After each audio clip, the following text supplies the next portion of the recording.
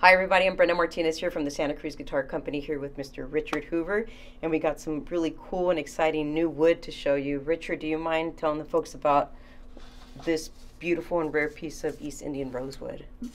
With pleasure. People know our story about using responsibly harvested old woods, and the biggest benefit to that is better sound in the guitar, better cosmetics, and all in all superior wood. And the cool part is we don't have to cut a tree to get it. Why don't we do this all the time? Well, we do. We do in the sense that we use reclaimed wood from down trees, trees that have been hit by lightning, blown down by wind, and they're older. And one of the beauties of this is that wood, as it ages, the resins polymerize, they get harder and more resonant, which is one of the secrets of why old instruments sound better. Yeah.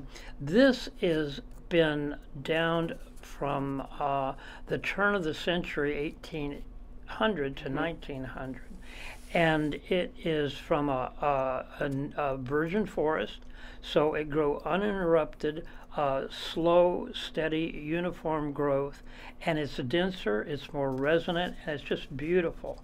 Even if we could find this today, we wouldn't use it because it's contrary to our ethos of being protective of the environment. That wood belongs in refuges and reserves, and it just shouldn't be messed with again. Luckily, this wood comes from the construction of the Bryn Athyn Cathedral in Pennsylvania at the turn of the last century, and it's left over from that project. So we get the benefit of better sounding wood, a better looking wood, and a responsible harvest, and a beautiful story.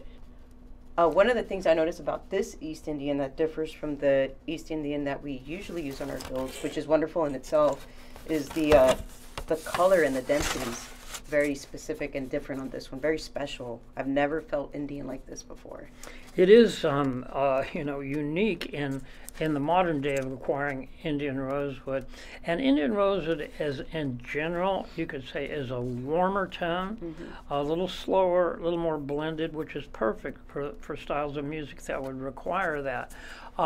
This is denser, harder. It will have a brighter, clearer, more articulate tone for the styles where that's required. And here's a very cool thing.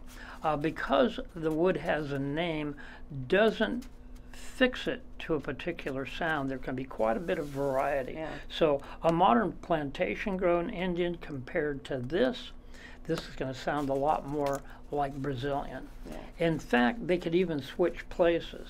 So get this, a more modern cut piece of Brazilian that grew lower elevation near a waterway and grew really quickly, you would actually switch the description of woods between that and this. That would be more like an older Indian rosewood. So this is going to be a guitar that would be hard to determine that it was Indian rather than Brazilian if you were just listening to it. In fact, I don't know. I could tell the difference. The sonority, the resonance that will come out of this is remarkable. And again, it's because it grew slow, steady, dense, and uniform. And not to mention it has a beautiful color, like you said. So I'm really excited to use this and offer it while we can. And I don't see us replacing it. Yeah. And I don't see, maybe we'll find an old post office that's torn down, right? Someday, but not in the foreseeable future. It's a great opportunity for a beautiful wood. Thanks, Richard. We have very, very limited sets available, so please contact one of our certified dealers. You can find them on our website. If you have any questions, just feel free to give us a call or email us here at the shop. Thank you, Brenda. Thanks, Richard. We're wood crazy here.